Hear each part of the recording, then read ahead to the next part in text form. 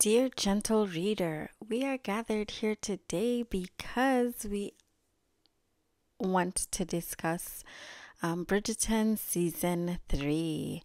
So, I'm just going to put in my thoughts as best as I can as I do this review. I'm not really sure if it's going to be a review, if whatever it's going to unfold to become. Here it goes. So, the episode opens up with, oh, sorry about that. I have a wee baby in the background who's sleeping and is not feeling quite well. So fingers crossed this goes well, and I'll be keeping an eye out for the baby. Okay, back to Bridgerton.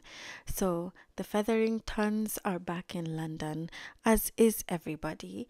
They're back in London from the country, and it opens up with Lady Featherington just being so free and happy because her fortunes have been restored after season 2 and what happened in the finale.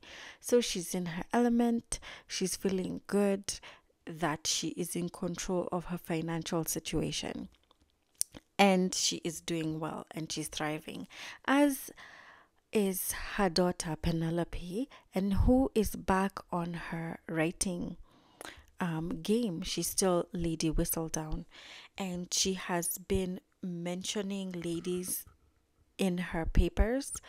And for me, what I thought is that it was a good thing that she gave the ladies her props, but I did think that a lot of the ladies did have some similarities to her in that I'll speak honestly that they were just not really diamonds, if you understand, if you know my meaning. I mean, she focused more on their accomplishments and not necessarily their appearances, as I personally think the queen usually chooses the diamond of the season. um so that was an interesting find for me. And then so we see another person who is about to be out. Oh, and I also wanted to mention that the episode is titled Out of the Shadows. So we'll see what the meaning of that title was. So Francesca, who is also a Bridgerton, is out in society. She's about to debut, and she is about to be viewed by the queen. But then, like, you can see that as they're waiting for her to get ready and they're behind her door and struggling, wondering why she's taking forever, they actually realize that there's somebody who's playing the piano downstairs, and it actually ends up being Francesca, and she's playing Mozart's piece, the Funeral March, which to me also, I was like, okay, is she playing this like because she's terrified, or she is dreading this whole coming out um in society, and she's transferring her feelings even though she can't verbalize them properly. She's actually transferring, or like, how you write in a journal. Maybe I feel like that's the connection that Francesca has with her piano. Colin Bridgerton comes back into town from his travels. We know from last season he said in the finale that he was about to leave for Europe, and we see he's come back and he's completely different. I know this Bridgerton series was set in the 1800s, but he comes back looking rugged. So, whatever version of being rugged in the 1800s there is, that's how he's come back. And all the ladies are so like into that whole new look, and even his family is surprised by the change in his physical appearance. And then they're able to make it to the viewing of the queen, whatever it's formally called. I'll call it in the viewing of the queen. And she seems bored, disinterested by a lot of the ladies that Lady Whistledown herself wrote about. And so Francesca, who I think is absolutely stunning, catches the queen's interest just for a split second, and then she's like, yeah, yeah, whatever.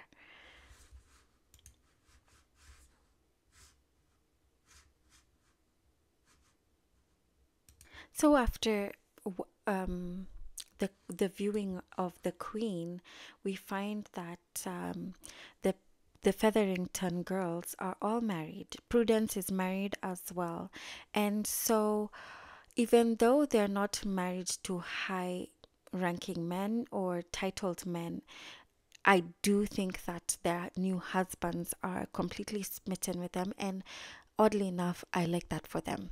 So, the story that the mother has cooked up is that their wealth has been restored because of the passing of their relative, Aunt Petunia, and that Aunt Petunia has left an inheritance for them, and Varley privately is cautioning her, or like pulls her to the side and is like, listen, I don't know how well this story will hold up, because the truth is bound to come out one way or another. And what I like about these two women is they're they're companions in a way to each other, because it's not just like a boss or an employer employee situation. She actually, Valley, acts as the counsel to Lady Featherington, which I do like. And really, Lady Featherington has no choice but to keep up the lie. And we'll see later on during the season where this takes them. Then we move on back to after the viewing of the debutantes. They're just wandering in the Queen's Gardens.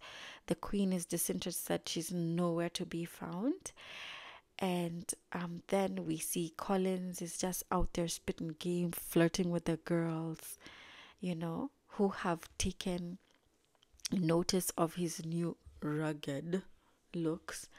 And yeah, he's just enjoying himself. Then a plot twist here is, of course, we find out that Cressida and Eloise are friends. Yikes.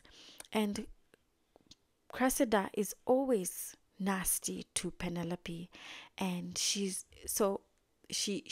stumbles upon Penelope, and she's as usual mean to her, making fun of her, what she's wearing. And then we get a look at Francesca, who's talking to the other debutantes, and they're kind of chit-chatting about the kind of man that they would like to marry. And Francesca is quite shy, and she's very, very modest and conservative, which is very surprising given her looks. She's not stuck up or arrogant, and she just says she wants a person who is kind. Like, she's not looking for too many things in a suitor. What matters to her is how the person treats her, which I found very endearing. And then we see Catania, Kate Sharma, with Lady Bridgerton, and they're talking and discussing how Lady Bridgerton really knows her children really well. And then, anyways, they go into this whole speech about, like, how Lady Bridgerton needs to move out of the house, and Kate is just like, no, you don't need to move, because culturally in India, where we're from, sometimes the mom takes her time in the house long after they're married. So there's no rush for her to move. I love this relationship. It's very positive. It's not toxic at all. So while they're in the gardens, we meet Cressida's parents, and we see them talking to the Featheringtons, minus Penelope. And as you can see, Cressida, I think she gets her nastiness from her mother, because, like, as they're recounting the story of cousin Jack, the mother is like, oh, whoever the new Lord Featherington will be, hopefully he won't be like a con artist. Hopefully that doesn't run in the family. And that's like, a subliminal message. She's trying to cut her, politely without. Anyways, it's a, throw a rock, hide your hands type of situation. And so Lady Featherington has to cook up a story about how, you know, cousin Jack had a proviso where he stated that the girls don't need to worry about the financial situation as long as someone produces a male heir, and the daughters can have the estate as long as they produce a male heir. What I like about Lady Featherington is that she's, oh my gosh, she's a super skimmer and she thinks quickly on her feet. I couldn't do that, honestly. And then they rush quickly out of the gardens, and I think due to embarrassment or whatever it is, she urges her daughters to hurry up so that they can get this whole ball rolling on the plot. So yeah, that's what happens. And then she's like, you hear the girls fighting about who's going to inherit what, and that's when like everyone is kind of like looking down on Penelope and being like, listen, I don't even know why you're part of this conversation, because for you to have an heir you'd need to get a husband. So she's now in her third season out in society and she still hasn't gotten someone, and she's just like tossing and turning in bed when she gets home. She's very troubled by the thought of her being ruled by one of her sisters, either the cruel one or the silly one, like the stupid one, but she, let's say, simple in her own words. So she decides to take matters in her own hands and changing the situation. And one of the ways she knows she can change the situation is by changing her appearance and how she presents herself. And let me back up with her choice of how she's going to change her wardrobe. It's inspired by Colin, and she wants to dress like how people in Paris dress. And she says that that's how she wants to dress because that's how Paris is where Collins went. And I think she low-key, subliminally, she wants to attract Colin, but then because of how things ended up at the end of last season, she knows that he doesn't desire her that way. But then she's just like, okay, whoever I'm going to attract, I'm just going to attract them, but then I'm going to low-key use the things that I know attract Collins because of the things he might have seen in Paris. Anyways, I forgot to mention the fact that they had a brief chit chat in the garden, and it was about how Cressida and Eloise were friends and how things had changed, and she still hasn't confronted him about the things she overheard, but she's clearly hurt when she's talking to him, and she just excuses herself, from the conversation, because I don't think she's quite ready to talk to him about it. And I don't think she's over it yet. There's a ball coming up. I think Lady Danbury is the one who's throwing it, and it's the Four Seasons ball. So everyone, of course, the women are rushing to the modiste to get their new outfits for the ball, right? And before they go to the modiste, there's this lovely scene at the Bridgerton house where everyone is gathered around, I think, the drawing room or the sitting room or the living room, whatever it's called. And they're gathered there because Colin is giving them, is gifting the family things that he bought for them in his travels. And we see that he's traveled extensively because he's given Francesca music sheet that's in Italian. He's gifted Hyacinth some perfume, I think from Paris. He's gifted the Benedict cards from Spain. He's gifted Gregory bows and arrows. And he's gifted, I couldn't quite make exactly what it was, but Anthony is holding some form of marble, like ball that looks like a paperweight in his hand. And then he's gifted his mother, I think, a locket watch. I don't know what you call them, but like, you know, those circular. I really need to find what it is, but it's a vintage watch, I shall say that. And then he also gifted Eloise a book, and the book is like a book that's about women rights. Anyways, it's something he knows that Eloise is passionate about, and I think all the other gifts that he gave his siblings were very thoughtful gifts. And I thought that that was a different side of Colin. We haven't seen someone who's, I know the Bridgertons are caring, but this level, it shows that he knows what his siblings like, and he cares to give them things that make them happy. So I really like that. And I also enjoyed the conversation he had with Eloise when he was trying to show, okay, I know this is what you're into. Here's a book. She was just like, no, I'm actually reading a book. It's called Emma. And he was like, you're reading a novel on a silly romance?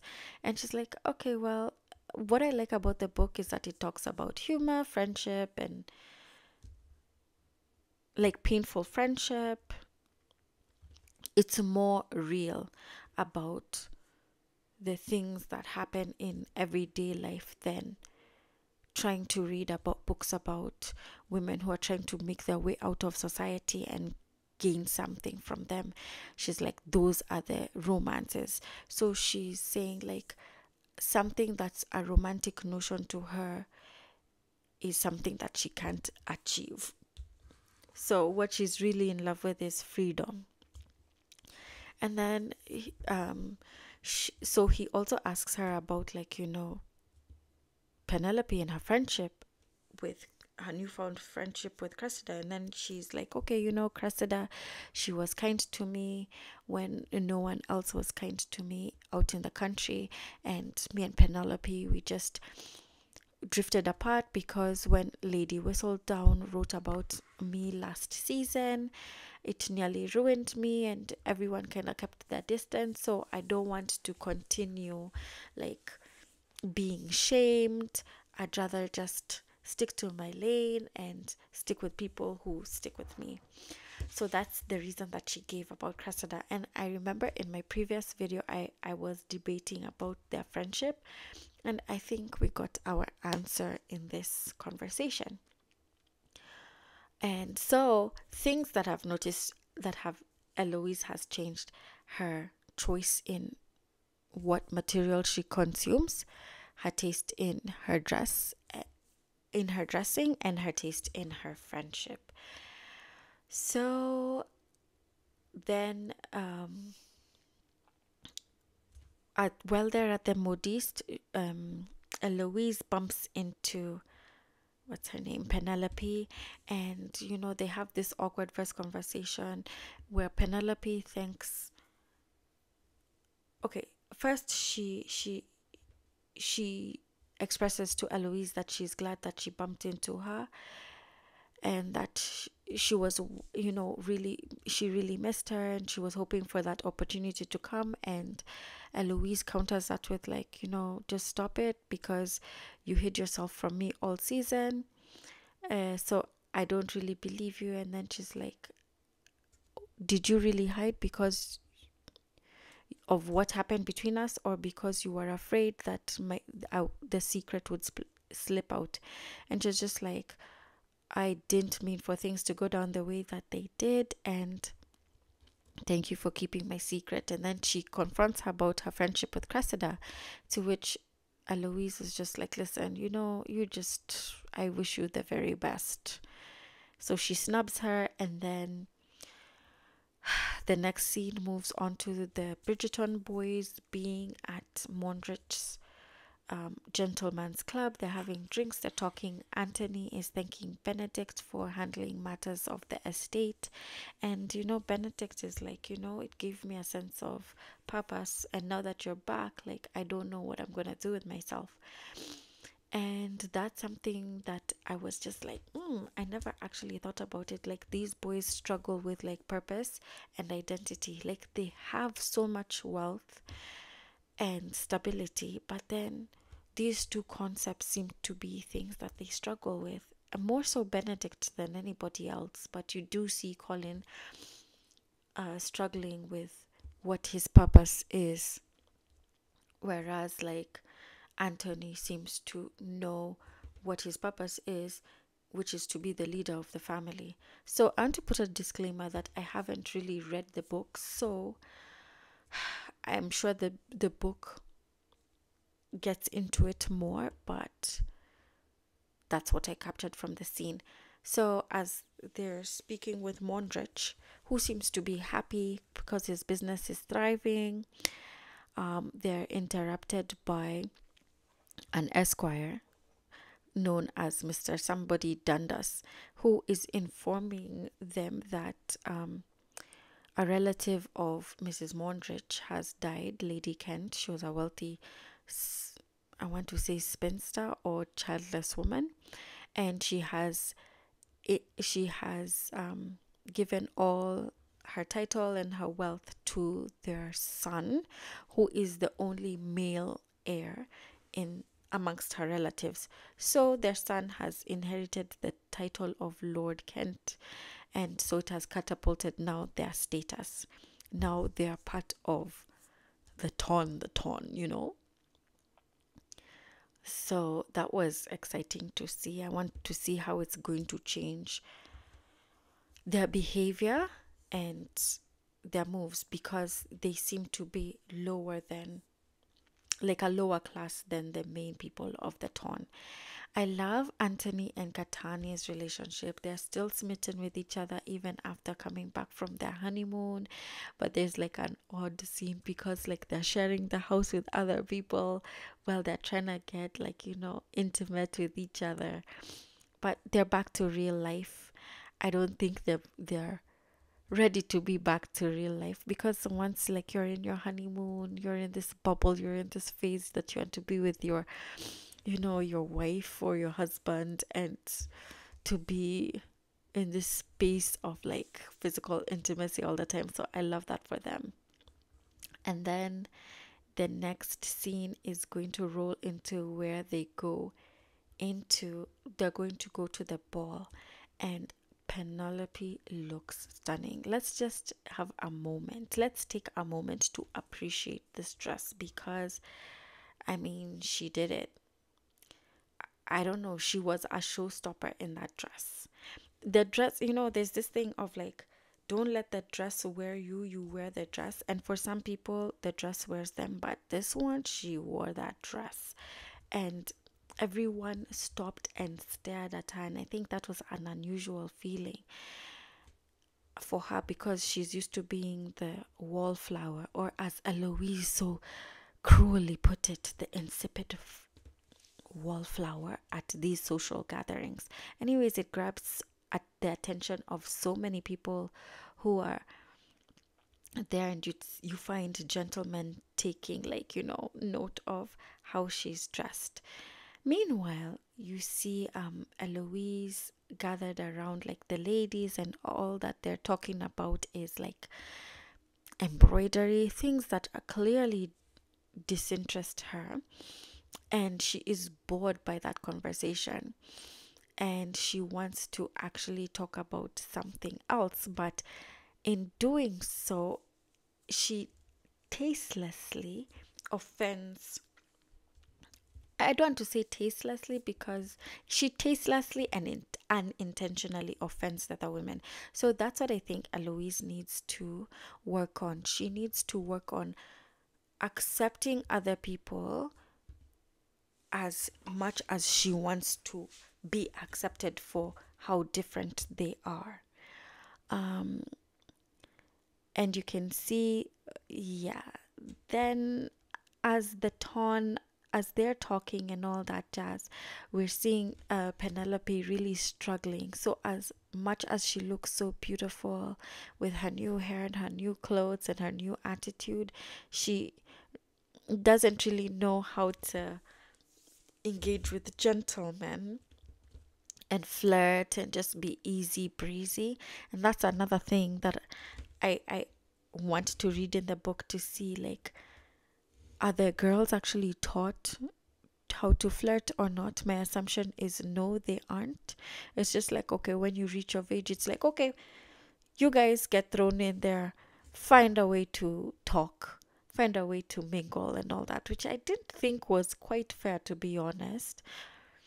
And yeah, then we see the Queen and Lady Danbury looking at the debutantes and all the ladies and trying to figure out, like, hey, who's going to be, like, the diamond of the season and stuff like that. And you can see the Queen really isn't interested in naming a diamond of the season.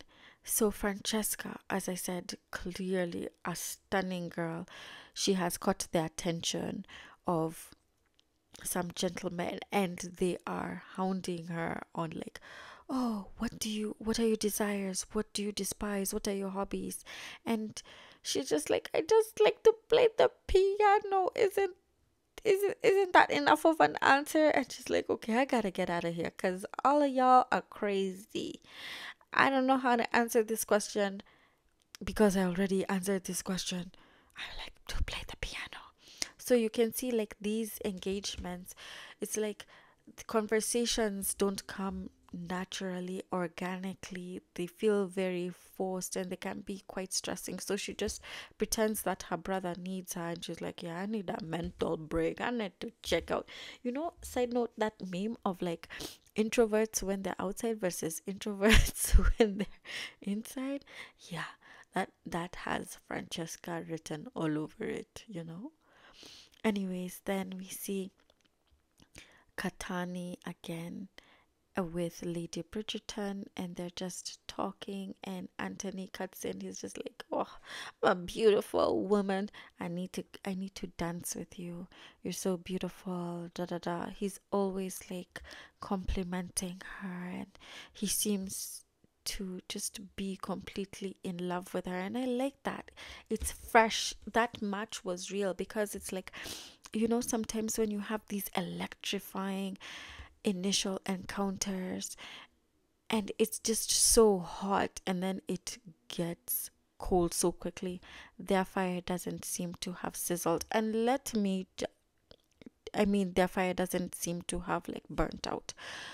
I love her dress. Whoever were the costume designers for this whole show did their job. Man, they put their foot in it and they did not release it. I love her dress. I love it. I don't know who selects more, but no, without question, I liked Kathani's more, but Penelope was a close second. So after she takes her time out, Francesca finds her way over to Penelope, and they're having this really delightful conversation about how, this isn't their jam. They're struggling to be in this environment. She doesn't, Francesca opens up to Penelope, telling her how she doesn't enjoy being the center of attention, and she would much rather just, hang back. And she's not like her siblings, and she feels very different to them, but even in feeling different to them, she acknowledges that they're very kind, and that she's very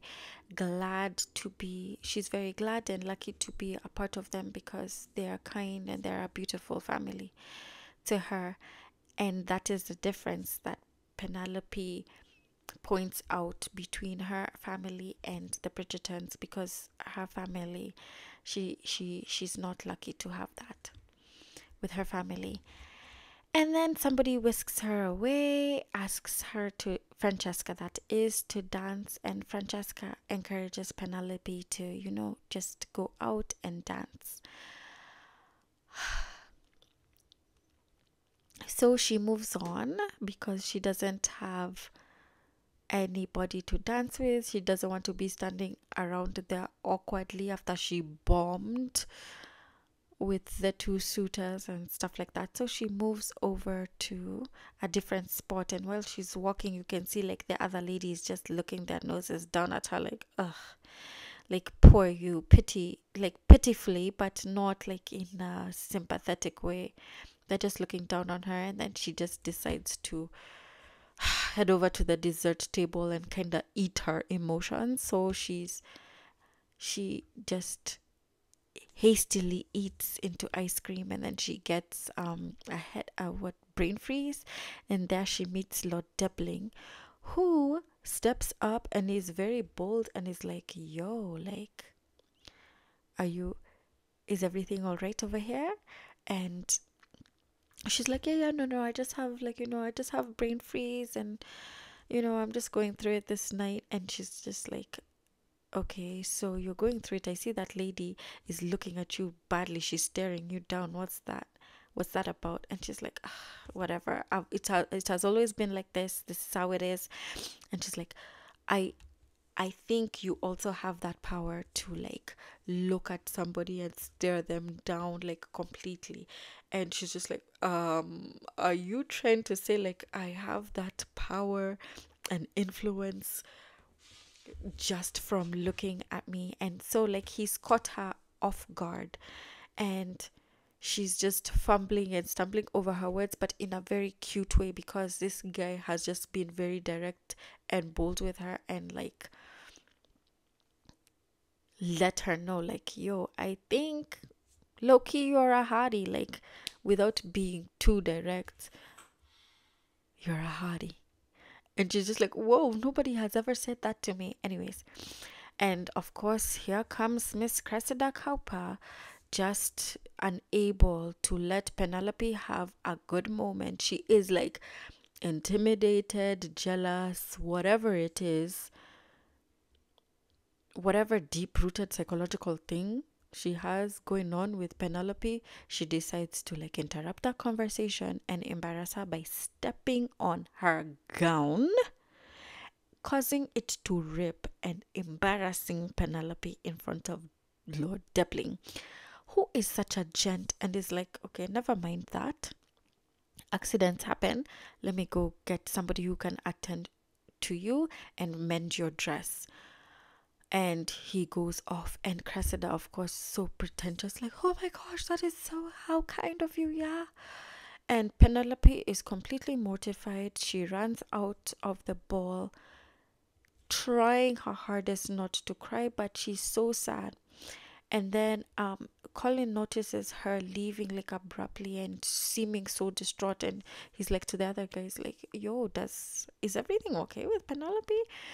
And the guys are like, why do you even care? Never mind about that. Tell us about like your travels, everything that you did. Like, give us the tea. Give us the gist now. Gist us about what used to happen like late nights. Like, cause it's like scandalous, it's intriguing. And he has all these tales, and he seems to be like a different person. And they say they like him much more now. So, yet again, that's another clue that Colin has been struggling with his identity even in society. And so he excuses himself, quits that conversation, and is like, yo, I'm gonna check on homegirl. So I love that about him. He's such a gentleman. And, he's like, oh, is everything okay with you? Like, what happened? And then he's like, you look so beautiful in that dress. And she's like, you know what? Cut the baloney. Cut that baloney. I heard what you said. Like I heard you tell your boys that you would never ever court me. So just stop pretending. And he's just like, you know what? He's surprised he didn't think that she'd heard that. And he's like, listen, I can't let you. I'm so like, like, yes, I said that. I didn't mean to say that.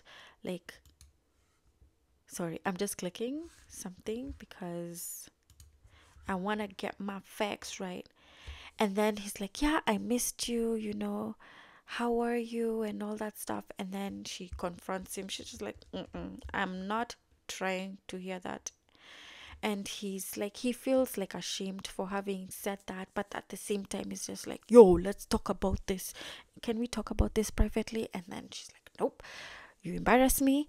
And is it, no, sorry, no, is it because I embarrass you, and that's why you don't want us to talk here? And she's like, no, I'm going to talk to you right here. And she confronts him, and she's like, yep, you wouldn't court me. I don't even know how anybody could court me, because even when I change up everything there is to change up about myself, no one is even interested in me. I'm the laughing stock, and people still want to embarrass me.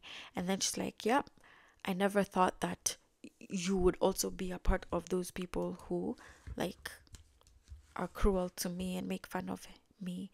And then she hurries off to her carriage, and she's just like, she's actually not supposed to do that by herself, like because it would seem scandalous if she left by herself, but she goes home anyways, and she decides to write down something and lady whistle down. We don't know what it is.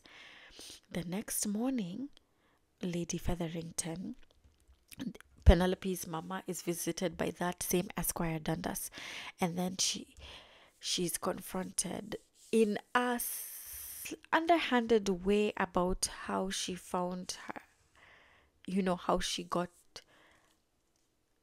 her wealthy status back.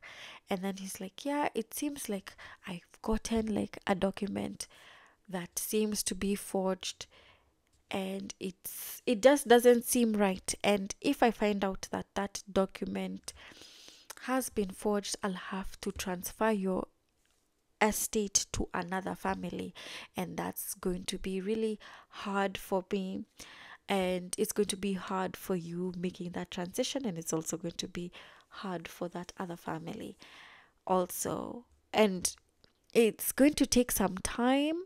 But yeah, luckily we come to find that that document is legit, and that your daughters will have produced an heir. Because if it's not, it's going to be very sad to see this beautiful home of yours transferred to someone else. And that was so rude. I was like, how dare you come into my home? Okay, me in my head as Lady Featherington. How dare you come into my home and talk like this to me, threaten me? Get out. Anyways, so now she has to hope and pray that her daughters get pregnant, and that they do that in a short amount of time, and that he finds out that the document isn't forged. But we'll find out how that story goes. The next day, Cressida and Eloise are strolling about. I don't know if this is one of their famous promenades. And Eloise is not pleased at all with Cressida. And I think I need to back up, because when back to the Four Seasons ball, after Cressida had torn Penelope's dress, Eloise saw that whole thing go down, and she looked at Penelope looked at Eloise and was like, like, this is who you're friends with? This is really who you're friends with? And then she ran off, and Eloise was like, oh, Penelope, I'm really sorry. But then it was too late. Okay, back to their promenade. They're walking, and they're talking about how the ball was, and, how she has no competition except with Francesca. And for some reason, she mentions Penelope, and hey, I sure showed her. And Eloise confronts her and is like, listen, what you did was completely unnecessary and cruel. Why would you do that? And then Cressida is like, it's just this whole marriage thing, this coming out, this need to find a husband. It kind of forces you, like society forces you to, or society pits women against each other. So you kind of have to do what you need to do, no matter how underhanded and cruel it might be. But it's wrong. It doesn't really encourage women to be friends with each other. And yeah, I'm so, like, I she kind of expresses that she is aware of how cruel she is, like on an occasion or two. And Eloise is like, listen, it's more than that. It's multiple times. And she's like, listen, you're right. I don't need to be like that. I can change my ways. Da, da, da. I should change my ways.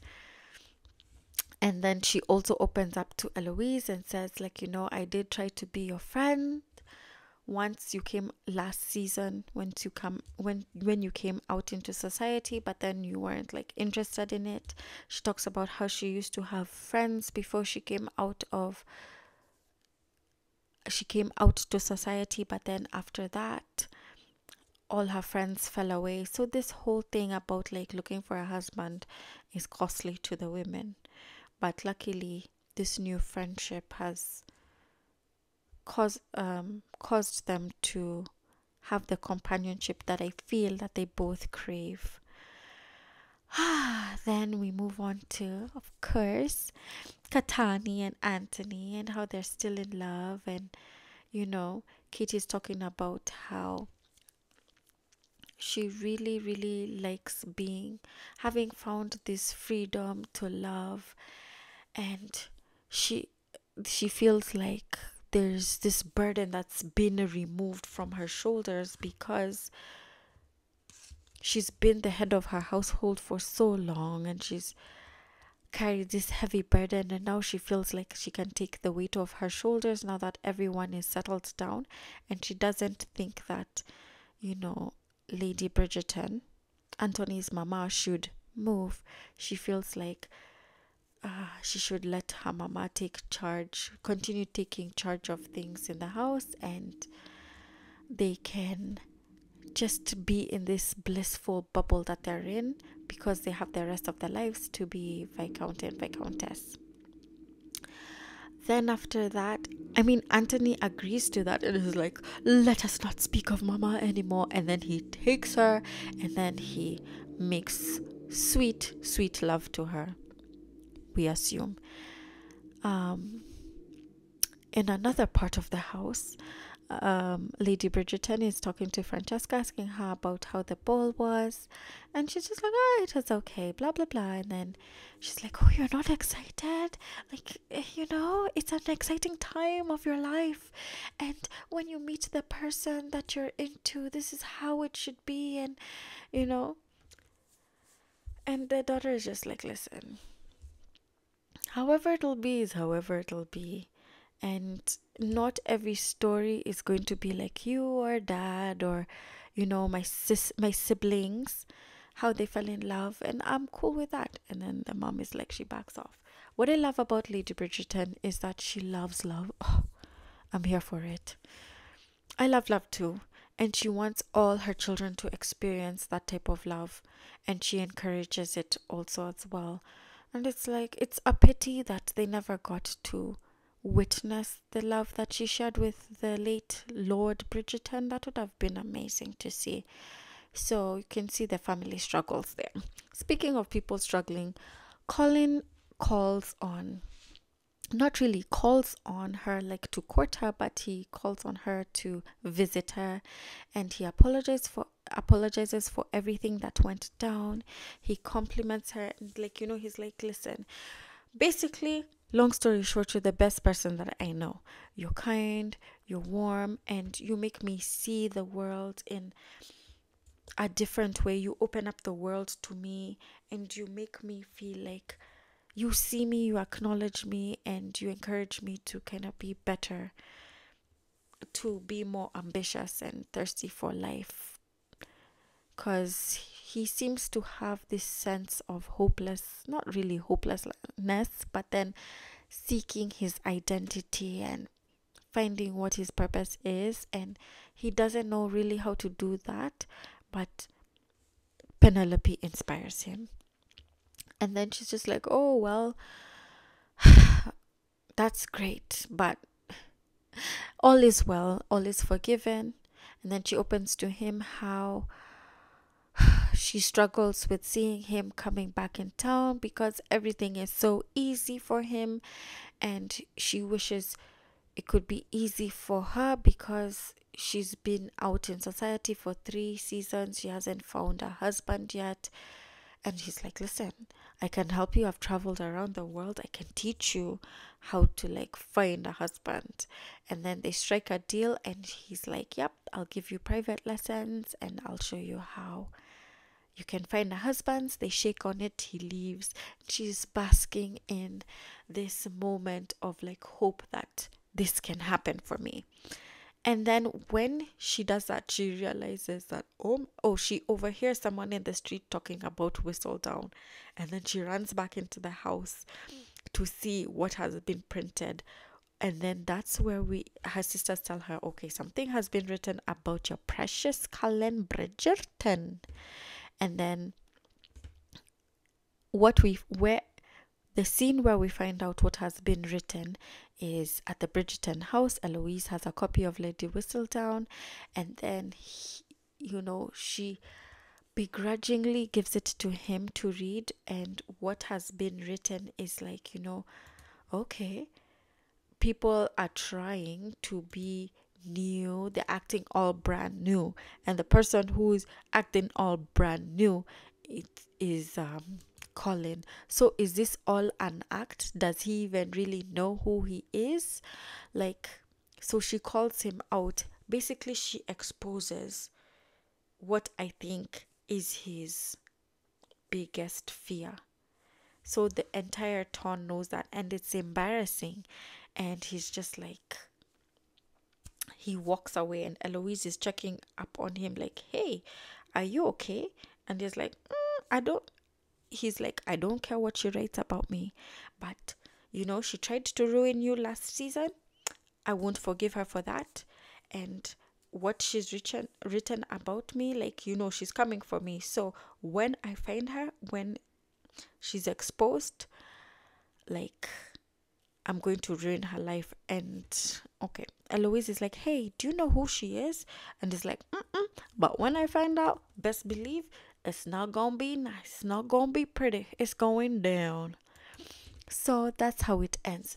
This has been long-winded, not as long as I thought it would be, but I will refine it along the way.